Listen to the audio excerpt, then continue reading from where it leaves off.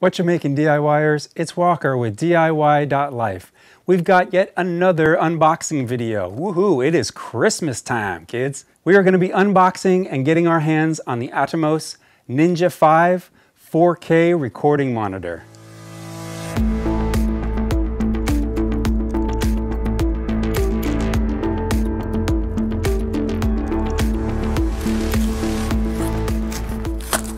We bought this monitor off of B&H, and they do a good job of recommending accessories for the Ninja.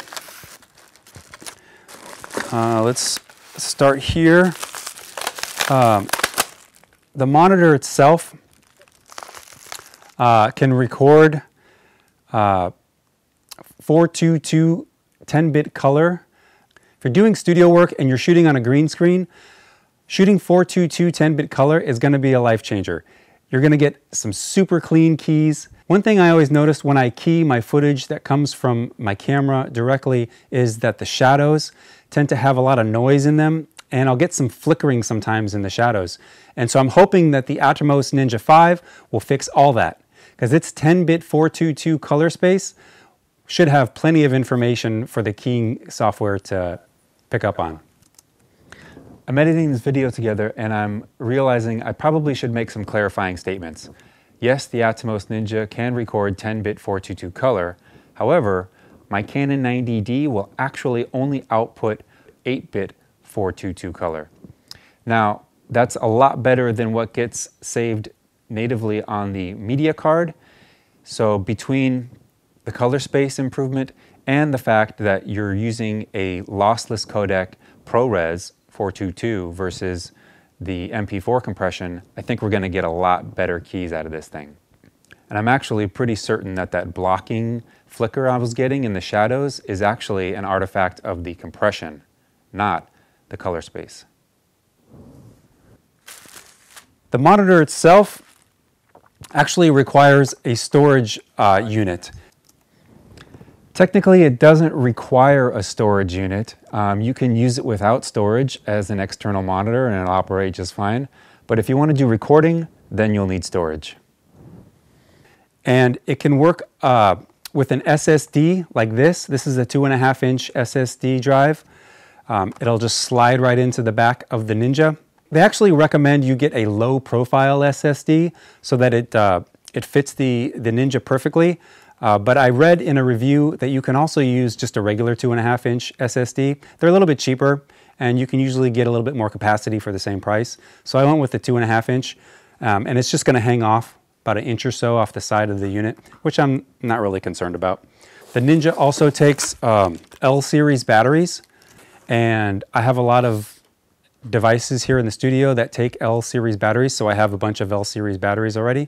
So I didn't have to pick any of those up, but if you're planning on running this thing off of batteries, which I would recommend, you get some L-series batteries. Oh my God, can I say L-series battery one more time?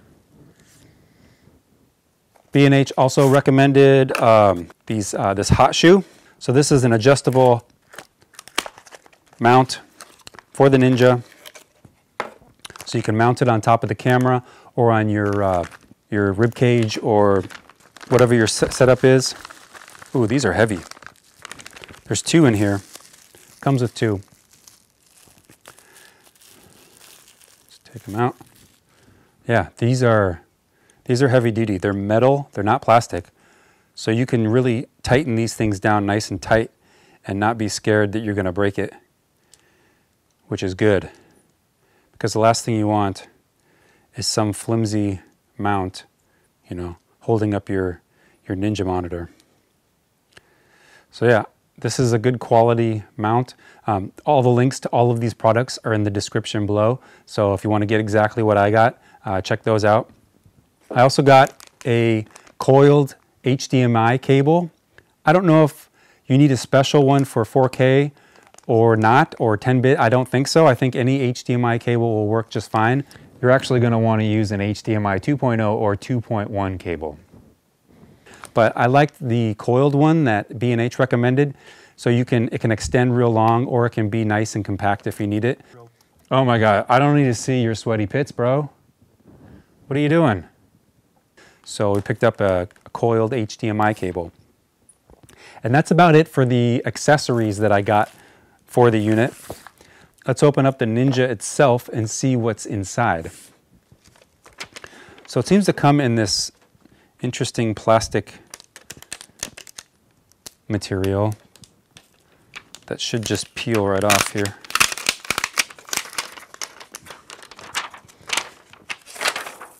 Okay.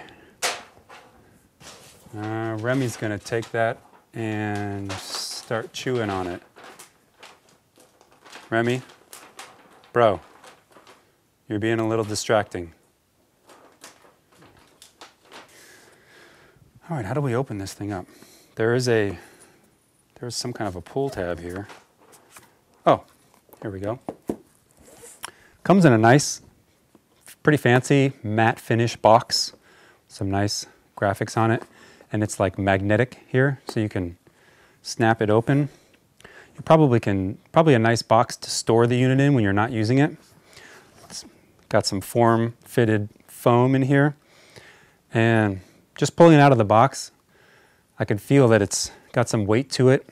There's a lot of metal here. The frame of this unit seems to be all metal. Some of the back plates here feel like plastic, but for the most part, it seems like it's nice quality build. It's got a 420 mount there on the top. It's got a 420 mount on the bottom. So you can, mount it upside down or right side up, whichever way you like.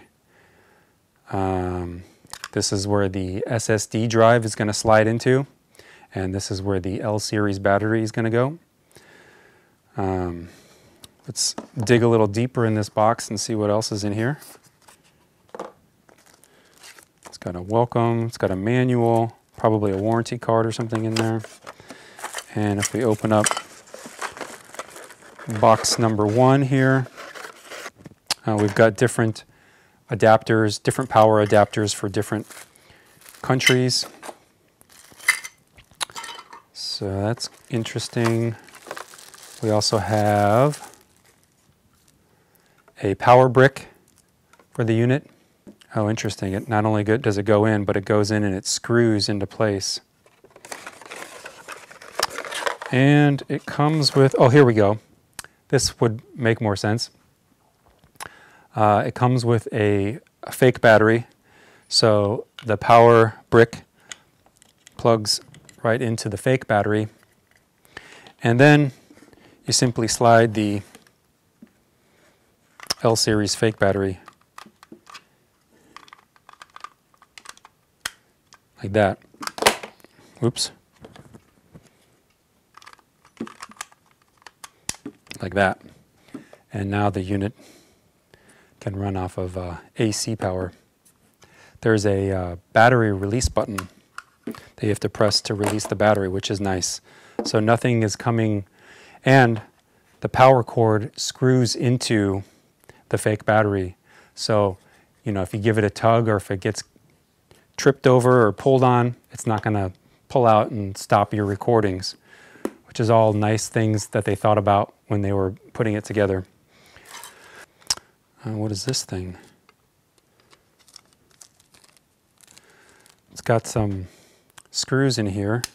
This looks like a caddy, maybe for the drive. This is a drive caddy. Yeah, that's about everything that comes in the Ninja 5 box. Like I said, we're going to be doing lots more green screen work here in the studio. Currently, we are shooting on the 90D. If you haven't seen my unboxing of the 90D, check that out up here. Not only did we upgrade from 1080p to 4K with the 90D, but the Ninja here is going to give us 422 color space. So when you combine the 4K resolution upgrade and the color space upgrade, I'm hoping to get super clean green screen keys out of this thing moving forward. I'll do some side-by-sides. We'll shoot it with the footage straight out of the camera, straight off the media card, and we'll also shoot to the Ninja 5, and we'll do some keys, and I'll put them side by side, we can see, does it make it look that much better? If you like this video, please hit that like button. If you have any questions, leave them in the comments below. Subscribe to my channel, and we will see you next time.